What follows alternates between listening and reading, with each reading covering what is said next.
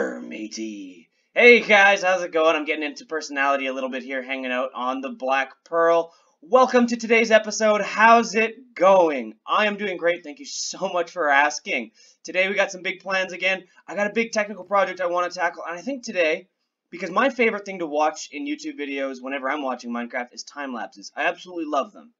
So today, I would like to do a time lapse of building a super smelter. And then I'm going to do a ton of landscaping. We're going to add some fields, crop fields. We're going to do like wheat and a potato one, and maybe some flower fields and whatnot, all over this side of the island. And I think what we're going to do is like an aerial time lapse, just watching the whole area get transformed. In between episodes, I built these here spruce trees, and actually I just left the pirate ship. But we did the underside of the pirate ship as well, so it's not just, you know, a chunk of ship floating on top of the water. But let's go get into building this super smelter. We get all the logs from here. We're going to be turning the logs into charcoal for fuel for the super smelter. So why don't we have the furnaces stick out that way into the void, and then we have like the access to the super smelter right there. And this will be our little the end industrial hub or something like that with some big technical contraptions. But anyway, enough of that. Enough rambling. Let's get into this.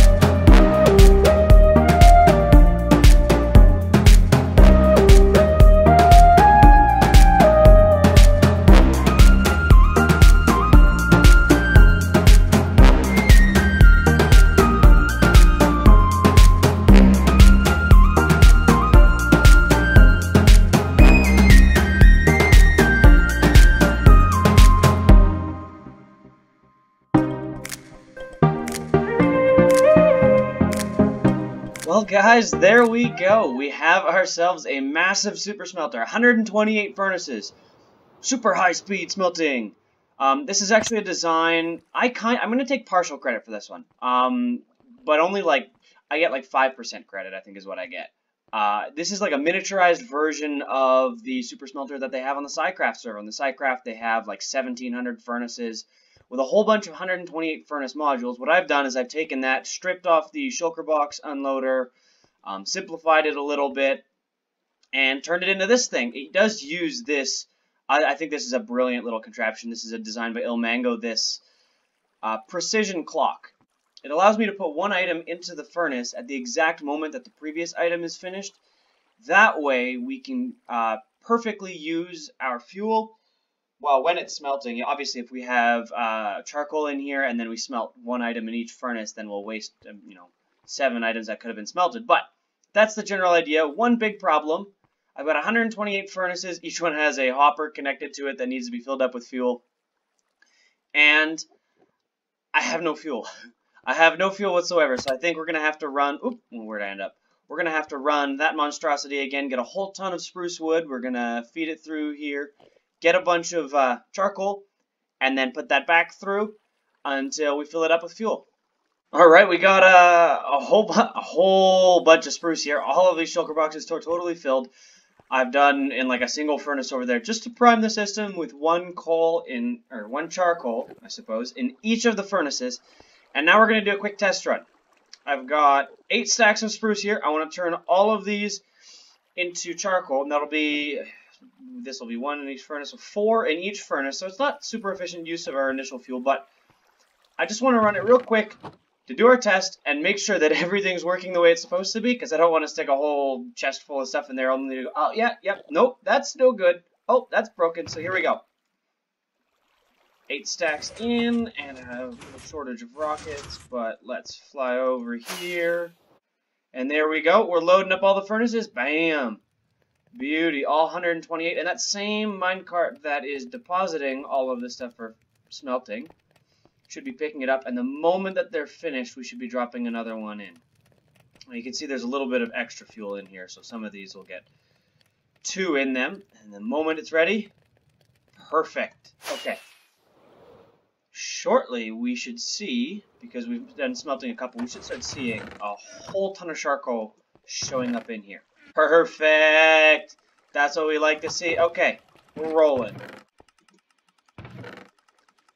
4. Okay, well, we can already go ahead and put these 4. That's enough for 2 fuel in each of the furnaces right there. And have 4 more stacks coming through here shortly. Unfortunately, I didn't design this unloading system perfectly. I do need to do a little bit of work on that. The unload is supposed to just basically be a water. Let's climb up there. Let's look at it. It's supposed to be a water stream here. It's supposed to be a water stream here where the items come up and cruise across and kind of evenly end up in these, which only happens if you're doing a ton of items.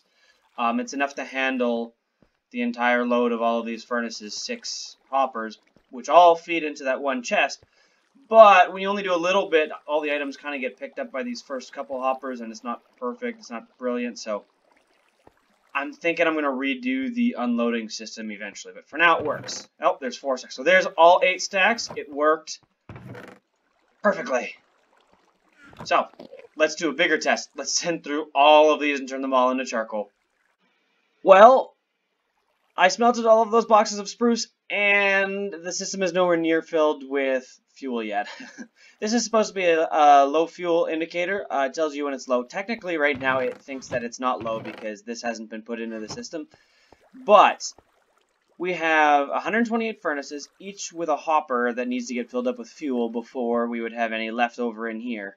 Which means, I did the math, 30 shulker boxes of charcoal. 30 shulker boxes, 768 stacks of charcoal before this system is completely filled out there. So I think I might rewire where this is where the low fuel signal's coming from. I might hook it up to one of the hoppers and be like, if the hopper is less than 48 items in it or something like that, then this shows up. But point is, we're nowhere near filled with fuel. I think I'm going to spend a little bit of time here running this to get tons and tons of spruce wood, and then running this to turn it back into charcoal, and then back and forth until this system is close to being filled. 30 shulker boxes is an outrageous amount. For no other reason than wanting to smelt a whole ton of something, now that I have a mega super smelter, I went and collected these 12 shulker boxes of sand because I'm going to make a whole bunch of glass. For what project, you ask? No project, I just want to smelt stuff. So we're going to do 12 shulker boxes filled with sand. I spent way too many hours last night sitting up, smelting more logs, putting the fuel in the system, smelting the logs, putting the fuel system in.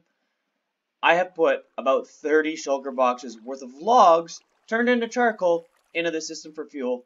I did the math. I have enough fuel to smelt 400,000 items. 400,000 items before I run out of fuel. So I think I'm good for a while, but let's go ahead and toss a whole bunch of sand in here. And there we have it, 12 pointlessly smelted up shulker boxes full of glass, just so I have glass anytime I decide to use it. I will never run out. Well, that's not true. I could probably use this all up in one project. But anyway, let's move on to something else. Let's go maybe landscape my entire island? Yeah, I think so. And let's do that in the form of a third-person time-lapse.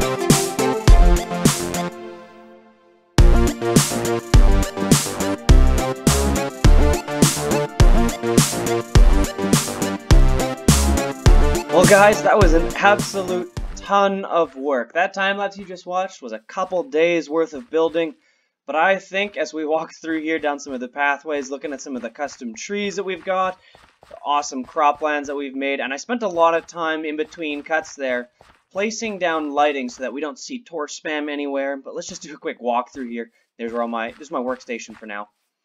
I think that this has turned out beautiful. I'm going to do another tree there eventually. We got a little pumpkin melon patch. All of the pathways have been textured, and I've mixed in some of the lower areas, or areas where I think that, in theory, water would collect this podzol to make it look a little bit muddier. We got some tiny spruce trees, some larger ones, and I think that this has just turned out fantastic. Let's take one quick aerial view of all of this. Oh, that's awesome. And something over here I've done on the beaches, I've grabbed a bunch of mixture. These are not all sand blocks, but I think that it makes it look like you get wet sand on the edge of the beach, and then it gets a little drier as we go. And these mushroom stem blocks, I think they look kind of like the little sand ridges you get on the beaches as the wind blows. I thought it was a really cool touch. It's a little different color. And then I've mixed in some of this bamboo, and you can probably just barely see it up there. Some string on top of it to limit the height of it, so we don't have 15 tall bamboo stalks everywhere. But I think that all of this has just brought the atmosphere and the completeness of this side of the island as we fly in here. I think it just looks awesome. I hope you guys do too. Unfortunately, guys, that is all the time I have for this week's episode. I really hope you enjoyed this. I thoroughly enjoyed doing all of the building. If you enjoyed the video, please leave a like and maybe even subscribe. Thank you so much for coming along for the ride. See ya!